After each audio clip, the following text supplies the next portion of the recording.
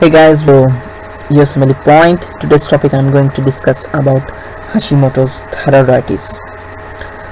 This is a very important topic for USMLE examinations. Let me start with this.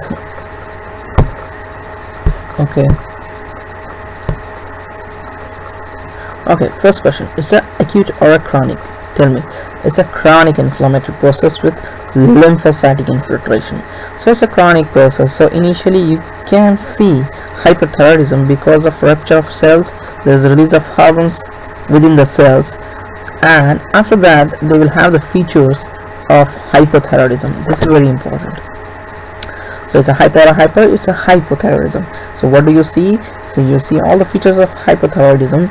The other thing what I want you to know is in USMLE they will give you the history of weight gain, fatigue, in joint or muscle pain, and irregular or heavy menstrual periods in a lady, depression. These are very important points you need to know about hypothyroidism. Okay, the causes are, it's an autoimmune disorder, so it can be seen with the autoimmune disorders, right? So the other thing is that it has been seen with the family of HLA-DR5 gene and CTLA4. Okay, on examination, the important point what you need to look for Hashimoto's thyroiditis is just see for a painless enlarged thyroid, right? Painless enlarged thyroid. That's very important point.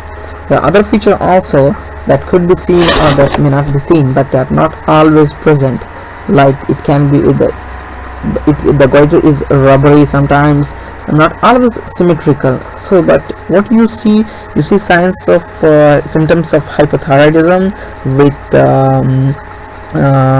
this sign, the painless enlarged thyroid. Okay, so what USMLE will ask you, next best step. Remember, in any thyroid case, the best next step is always TSH.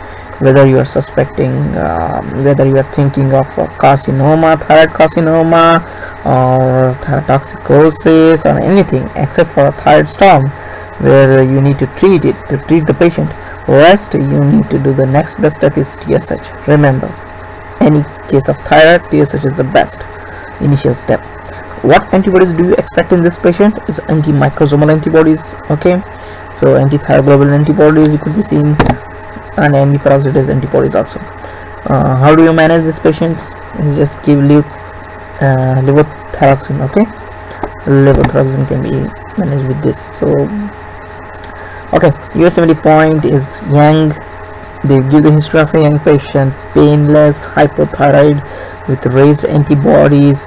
Okay, it's the best next step they will ask you when you suspect all those things. Don't try to do antibodies. Okay, try to do the TSH level first, then you can measure the antibodies. How do you differentiate it from the postpartum thyroiditis, where you see same antibodies? They will give the history of a mother with a 2-month-old baby or a 1-month-old baby with sign and symptoms of thyroiditis. So you need to differentiate. Look, in a postpartum thyroiditis you see signs of hyperthyroidism. Okay, hyperthyroidism, and it starts from few weeks to and lasts for only few months. That's it. And usually there will be history of a diabetes type 1, right, or initial history of any thyroid disease. Okay, the other question is what else you will look up in his or her blood level before treating. So it's going to be the C. I marked with the C. Tell me his cholesterol. Remember this. Before treating, look for cholesterol because you need to treat that also. That's very important. Okay. Or regarding the treatment for postpartum thyroiditis, you can for mild cases no need of treatment. If it is severe, then you can treat with the beta blockers. Okay. Thank you so much for watching my video. Thank you.